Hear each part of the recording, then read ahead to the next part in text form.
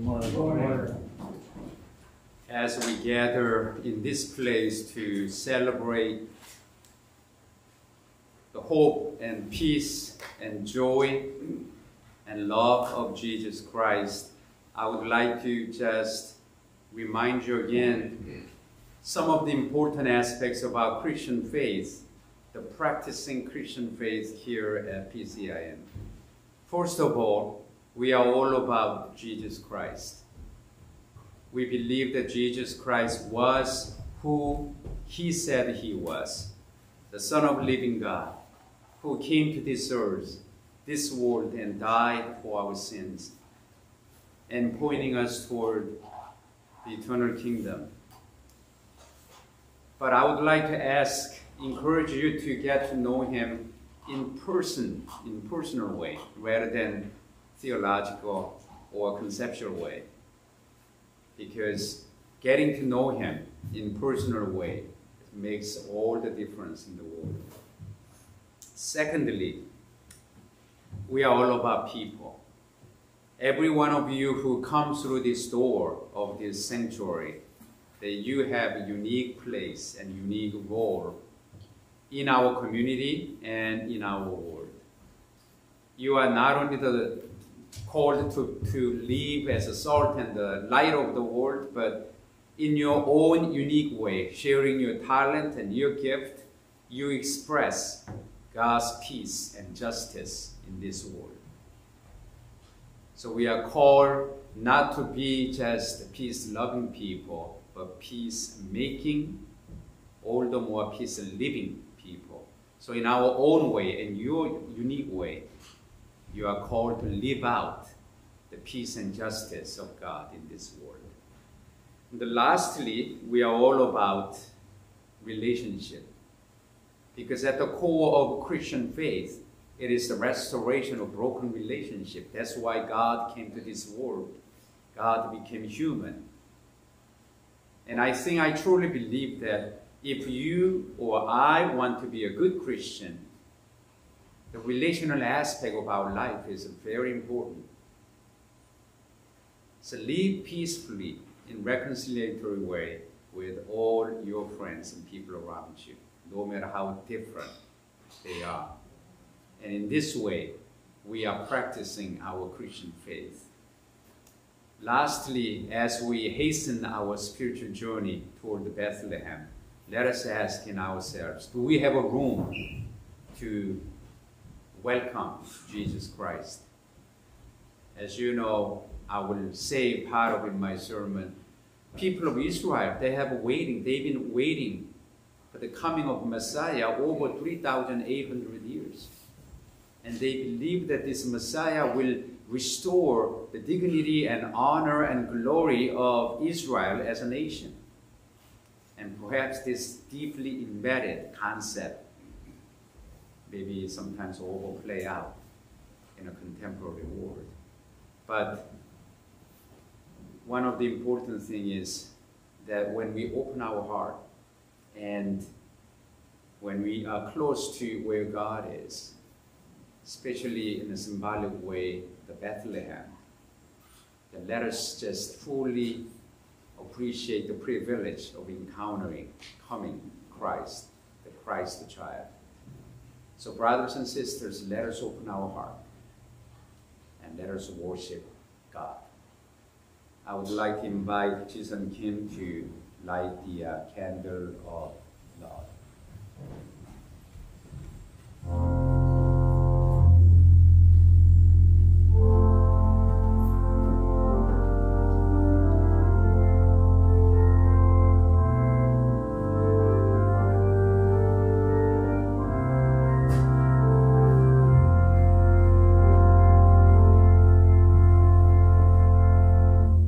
Watch and wait for Christ's coming, like candle of hope, peace, joy, and love, remembering the promises of God with prayer.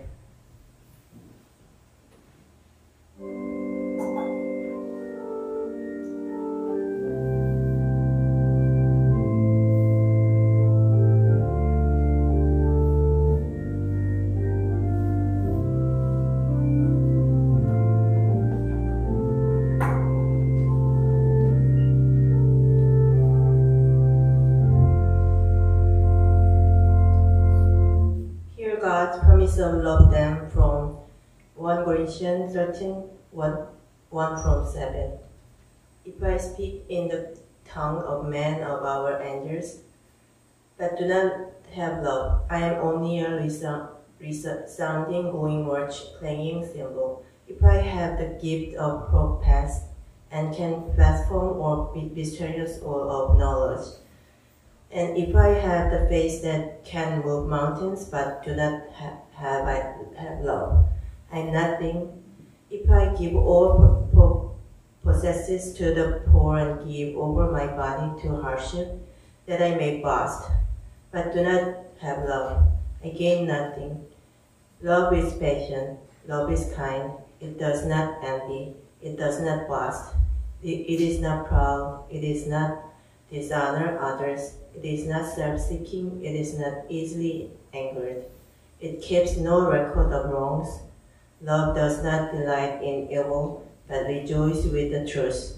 It always protects, always trusts, always hopes, always preserves. Let's pray together, advent prayers. God of hope, Prince of peace, joy in trust, and Lord of love, your goodness is beyond our wise imagination. You give us more than we can ask, coming to us with impossible possibility in the union of flesh and spirit. Teach us to love this world and all people as you love our God, Jesus Christ. Amen.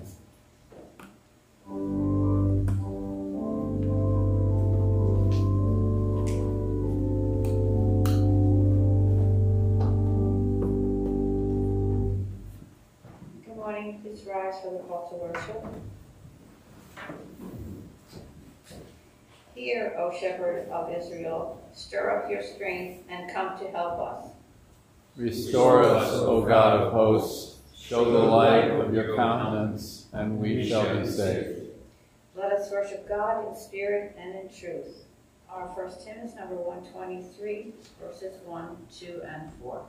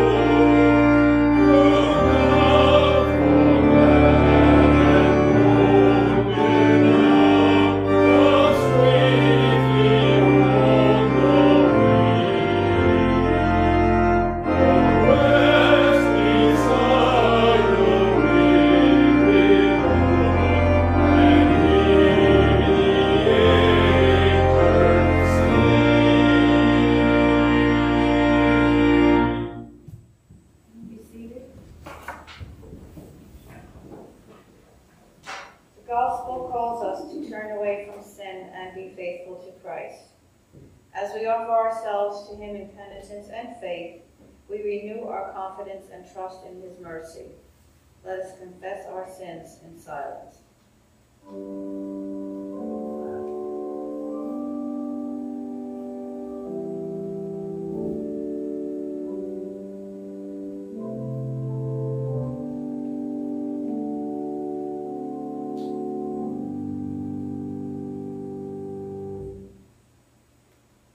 If we say we have no sin, we deceive ourselves and the truth is not in us. If we confess our sins, he who is faithful and just will forgive us our sins and cleanse us from all unrighteousness. Believe in the good news of the gospel. Jesus Christ, we ask God forgive you.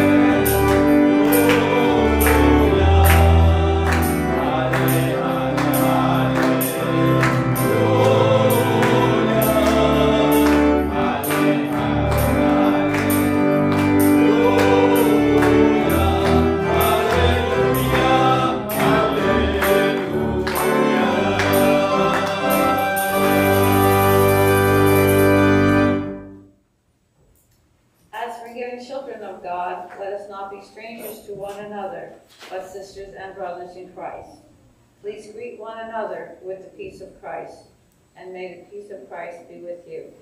And also with you. Peace of Christ.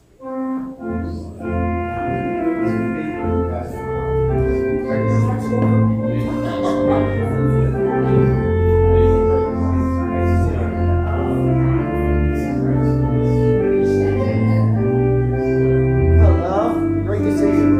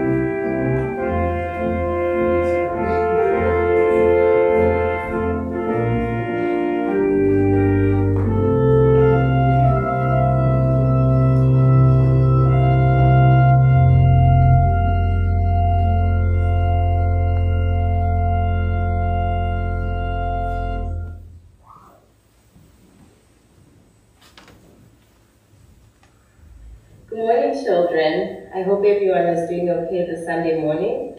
So today is Christmas Eve. What a joyous time it is. It is the night before Christmas. So today I have a picture of a star. It is one of the ornaments that is usually put on top of the Christmas tree. So you can see it's attached to the top of the Christmas tree. Do you know why we put a star on the top of the Christmas tree? Well, in Matthew 2, verse 2, we read that the wise men followed a very bright star that was shining in the sky, and it was going to lead them to where Jesus was. So the star is symbolic because it reminds us of the star that led the wise men to Jesus. God wants us to be like that bright star that shone so brightly in the night that the wise men were able to follow it. He wants us to lead people to Jesus, just like the bright star did, so that anyone who wants to find Jesus, salvation and eternal life can find him through us. The Christmas star can look like the star of the show, the star of Christmas, because it's right on top of the Christmas tree. Some people have glittery stars, others have glow-in-the-dark stars, and others have ones that change colors. I don't know which one you have on your tree. But let us not get distracted by the beauty of the star. Jesus should always remain the star of Christmas. Let us not get distracted by the beautiful ornaments on the Christmas tree, by all the gifts that we're going to get and the food that we're going to eat, or even by Santa Claus, because that's not what the focus is for Christmas. That's not the real reason for Christmas. Jesus was sent by God to fulfill one of God's greatest promises, to save all mankind. Let us remember that when we celebrate Christmas, and remember to make Jesus a star of the Christmas story. Often in life, we get too busy or too focused on things other than our faith. We always need to remember to pray and read the Bible and love our neighbors as the Bible tells us to do. So this Christmas, when all is said and done, I want us to make sure that Jesus is the star of Christmas and also the star of our lives. Let Jesus' love shine in our lives, and may all who see us see the bright star of Jesus shining in us. Let us pray. Dear God, thank you for the joy of Christmas and for sending your Son to us. Help us to stay focused on Jesus, the star of Christmas and the star of our lives. Thank you for your love. In Jesus' name, amen.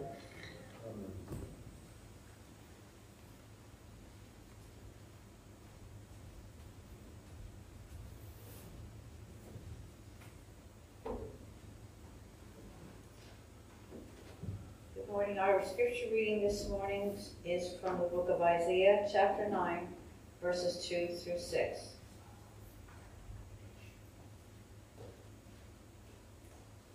Oh, sorry. We need to pray before. Please join me in the prayer for illumination. Thank you, Frank.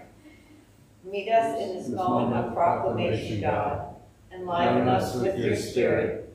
Motivate us with your word. Remind us of your commands. Challenge us to live in your way. Hold us accountable to do more than sing and pray. In Christ. Amen. I will now read from Isaiah chapter 9, verses 2 through 6. The people who walked in darkness have seen a great light. Those who lived in the land of deep darkness, on them a light has shined. You have multiplied the nation, you have increased its joy. They rejoice before you as with joy at the harvest, as people exult when dividing plunder. For the yoke of their burden and the bar across their shoulders, the rod of their oppressor, you have broken as on the day of Midian. For all the boots of the tramping warriors and all the garments rolled in blood shall be burned as fuel for the fire. For the child has been born for us, a son is given to us. Authority rests upon his shoulders, and his name is called Wonderful Counselor, Mighty God, the Everlasting Father, the Prince of Peace. The word of the Lord. Thanks be to God. Oh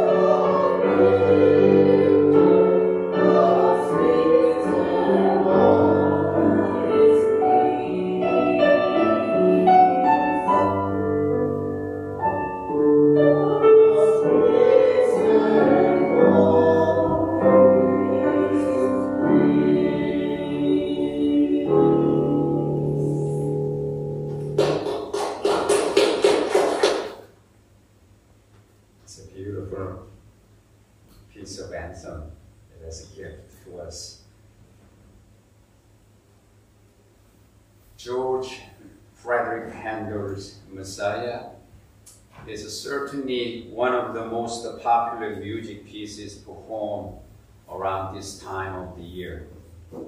Most recently, the Masterwork Chorus in New York and New York Fair has performed Handel's Messiah at Carnegie Hall this past Monday, December 18th at 7 p.m. And the ticket price runs from $90 and up, depends on where you may sit. The whole city of New York and its metropolitan area are filled with the strains of Handel's Messiah. Our soul dances with these musical tunes in celebrating the happy and jolly spirit and mood of Christmas season. But you know what? Beneath the often artificial, superficial joy on people's face, people are looking for directions from within, directions for their soul's journey. They are looking for the sense of hope that is imperishable and lasts for a long time. And this is so because deeply from within, we all long for meanings and purpose in our lives. And we are looking for a sense of accomplishment and sense of significance in the place in this world. And we also look for a sense of security in the face of unknown in our lives. As we embrace the first Sunday of Advent, Christmas Eve, it is appropriate to reflect on the concept of messianic hope. More specifically, our hope in Jesus Christ. The concept of messianic hope began about 3,800 years ago. Throughout the Old Testament, the people of Israel, they were desperately seeking for the Messiah. They were seeking for the leader who would fulfill all of their prophecies and all of their hope and all of their dreams. The word Messiah in Hebrew means the anointed one of God. And the word Christ we use is derived from the Greek word Christus, which is the Greek translation of the Hebrew word Messiah. The Messiah who would defeat all enemies, who would restore Israel the glory that once she knew under the King David and King Solomon. The leader, Messiah, would restore Israel's dignity as a nation, launching Israel into a golden age of freedom, glory, and peace. That is the essence of hope, the Hebrew sense of messianic hope. Now, has there ever been a time in your life when you had a glimmer of insight about the situation that would become a reality? Going back to music analogy, and that's what overture exactly does in Handel's Messiah. After the worship, before you come for Christmas Eve service, go to YouTube and play the overture, Handel's Messiah. I listened to it this morning again. It is a beautiful piece.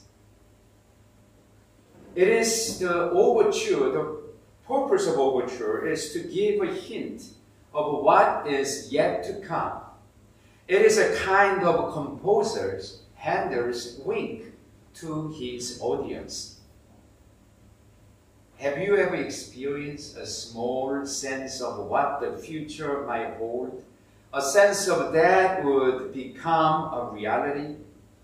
Like an overture in the music, the prophet Isaiah's word serves as a definitive hint of what will happen in this world after Jesus Christ was born. If we think of Isaiah as a symphony, first we listen to the hint of the melody, to the simple words of prophecy. And then the music gains a depth and fullness. And as we see it in the image of Jesus the Messiah and the Jesus the Christ emerging. So let's briefly look at how the prophet Isaiah described or paint the portrait of Jesus Christ as the Messiah. As we read this morning, Bonnie read an Isaiah passage, the first aspect of Jesus' portrait is Jesus is a wonderful counselor. Jesus is our wonderful counselor who comes alongside in our long life journey. He comes alongside us in times of distress, in times of perplexity and trouble. He is with us as he has been with us, and as he is right now with us. And Jesus Christ will be with us until the very last day. When you ever left and felt alone, remember that Jesus Christ, the wonderful counselor, is with you. Many of you probably know the cartoon, the Winnie the Pooh, and one of the cartoon cut, Piglet comes up behind Pooh and gave him back hug and said, "Pooh, may I ask you something?" And of course, Piglet, Pooh says, "What is it?" "Oh, it is nothing. I just wanted to be so sure of you," said Piglet. In the midst of Christmas carols, the bombardment of commercial jingles, commotions from on the street, don't you sometimes just need to be sure that God is there? We say we believe in God, but there are times that when we just need to be so sure of God's presence right next to us or right within our heart. Please remember that God comes alongside when we are completely all alone. Second aspect of portrait of Jesus is a mighty God. Speaking with a card game analogy, Jesus is like Jesus has the trump card. He said he has the ultimate authority and he can use it anytime he sees fit. He's the mighty God who is with us, but also has an ultimate power and authority over our life and over this world. We often say the burden of making other people happy is upon my shoulder. I carry all alone the financial burdens for my family, and the burden is upon my shoulders. The responsibility for doing this project and that project and my work is on my shoulder. We often tremble in fear and stumble in disappointment under the insurmountable weight of tasks and responsibilities that we carry every day. When we do, the actors and actresses who are called to act according to the script sometimes forget about the fact that they are not the author, but God is alone. God alone is the author of life and our future. God says, I am the director and I am the author of your life. I will make sure that you win. You win in this race. I know how you feel terrible about the situation that happened in this world, but I will make sure that my will override over all this calamity. atrocity, and destructions. I will make sure that you claim the victory in the name of my Son, Jesus Christ. God says, don't take all the problems of life on your shoulders. Not only this God is the wonderful counselor and mighty God, but thirdly, this Messiah is also everlasting Father. This Father is a loving Father who is everlasting. This Father sees the big picture and see how this day or your day today fits our tomorrow. How this particular incident in our life, however painful that is, how that incident fits into the larger scheme of God's providential plan in life. Our everlasting Father has infinite perspective. He knows how even evil can be woven into something good in the tapestry of life. So trust God.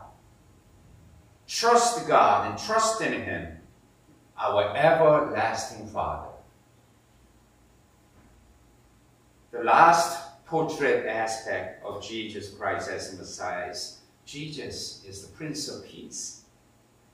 To many people, peace often means just as an absence of conflict or war.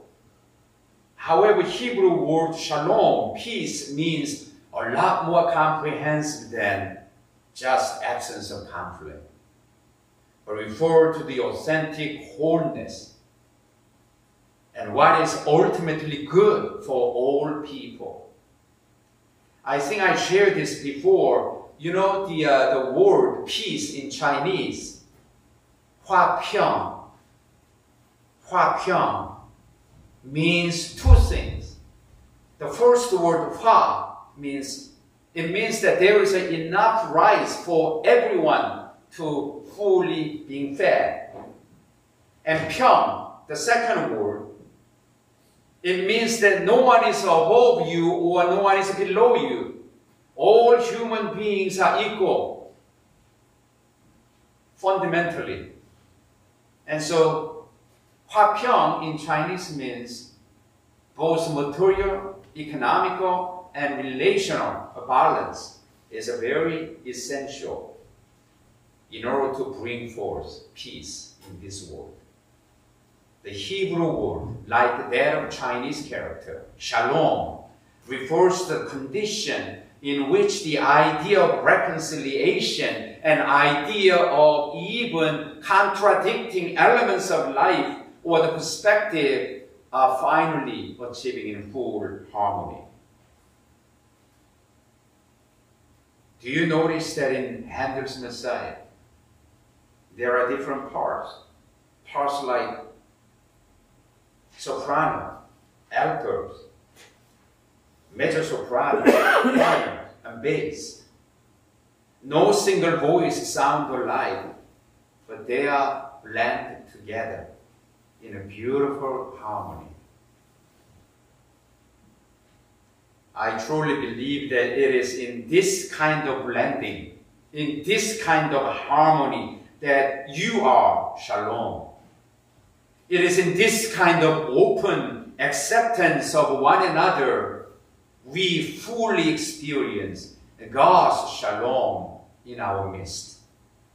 It is in this kind of hospitable welcoming of even strangers in our midst that we help others experience God's shalom in our church. It is in this kind of yielding myself with a willingness to be obeyed and blend in that I am shalom first with myself. And it is in this inclusive blending that you are shalom and we are shalom all together. May you find this divine harmony in the many discords of life. May God restore wholeness, joyfulness in your life with God's grace and God's love.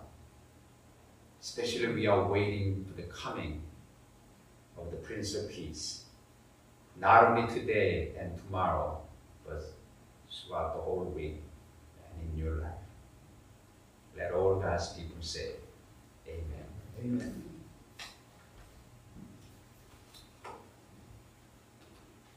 Let us join together hymn number 133. Oh, come, all ye faithful.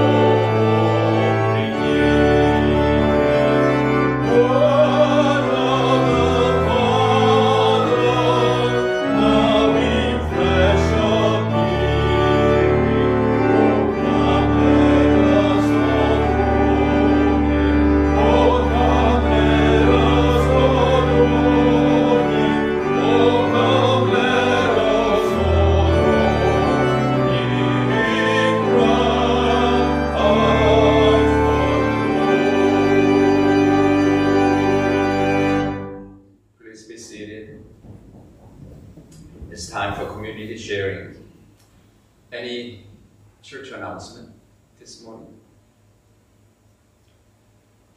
We will have, as you know, our Christmas Eve service at 5 o'clock in this very place.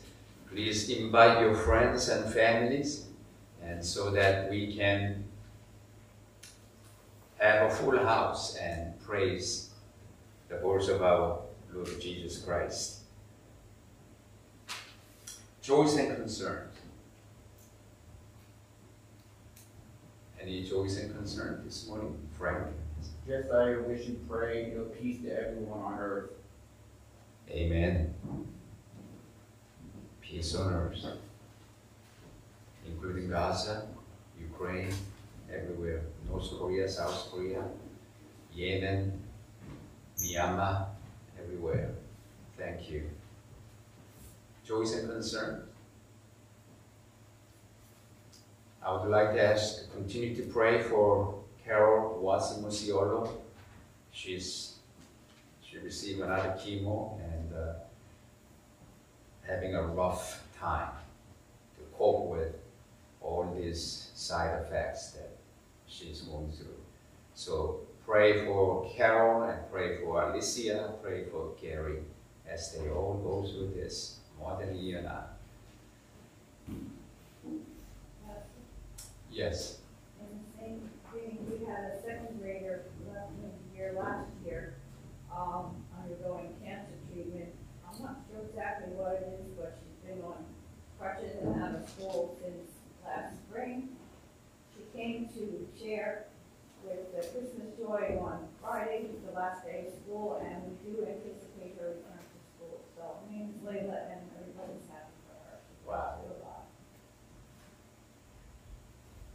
Thank you. Thank you for sharing. Any other joys and concern?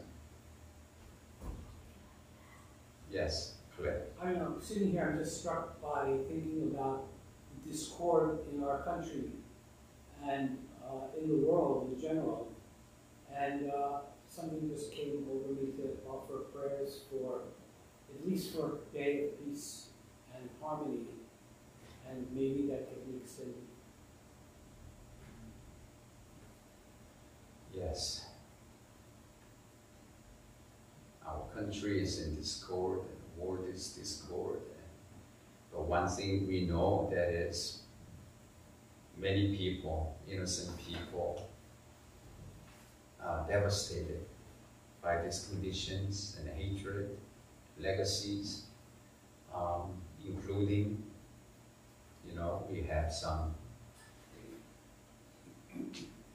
Jews for Christians, and we have also Palestinian Christians. In the midst of all this, there are so many people who are hurt. And please, when you have a chance sitting around the table and celebrating your Christmas dinners or fellowship,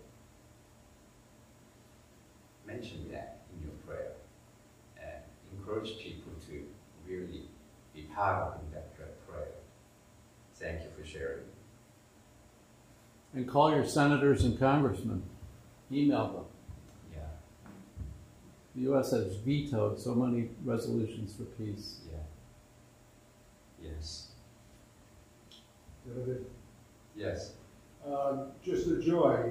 We stopped in to see Judy yesterday, and we were very gratified to see that she's doing better. Much more lucid than she was, and physically making something of a recovery. So, prayers for Judy. Thank you. Thank you for visiting and sharing the hope and encouragement of Christ. Thank you. Let us join together in prayer. Let us pray. Wonderful Counselor, mighty God, everlasting Father, and God of our joy, we find ourselves again bringing tender hearts to you. This morning, on the first Sunday of Advent and Christmas Eve, we remember the ways in which you offer us joy and love. With gratitude, we thank you for those many gifts. Thank you for the joy of crowded dinner tables that we will share. Thank you for the joy of dogs waggling their tails. Thank you for the joy of jingle bells and the color yellow and handwritten card and gift packages under the tree. There is so much in this world that sparks laughter and hope. So we thank you for not only making creation beautiful, but making it joyful. However, even the immense joy of this season is not loud enough to drown out the sorrow and the pain and devastation in this world. So in addition to our joy list, Holy God, we also bring you our fears, our grief, and our deep longing for peace. For those who are devastated by war and violence, O merciful God, sustain their life with your love and hope and peace. For those who carry heavy burdens in their hearts during this holy season, we pray be with them. For those who feel alone, and surround them. For those who long for the spark of faith, speak to them. For those who sit in quiet hospital room or nursing home, comfort them, O God. For those who long for your healing touch, heal and restore them. For those who sit in these pews carrying on their shoulders heavy burdens and news, relieve them, O God. O God, today is the day which you make it holy. Let your joy be spoken into a broken and hurting world. So keep the candle burning. Keep our eyes trained on you. Move in our midst. Send us your comfort.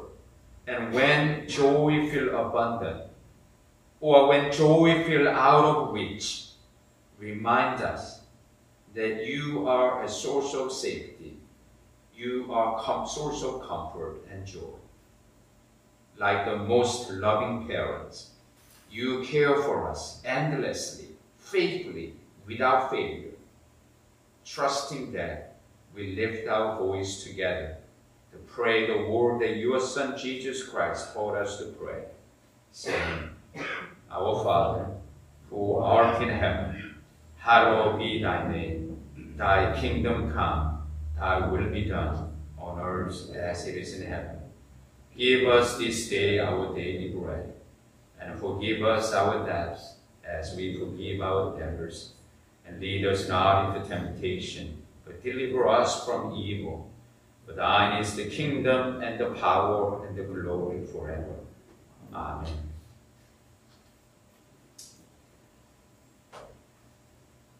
As we prepare our hearts to receive Jesus Christ the King, remembering all God's goodness, let us give our offerings.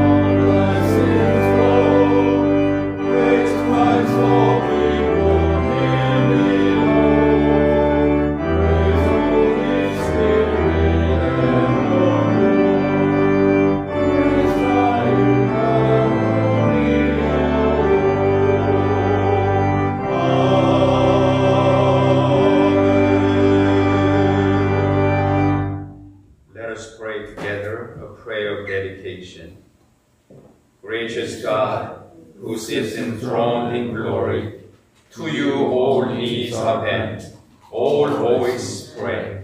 All that we bring you, you have bestowed upon us. Whatever good that we do is a sign of your grace. Accept these glad offerings we lay before you, as praise for the goodness that does crown our days. Amen. Let us join our final hymn, Away in a Manger.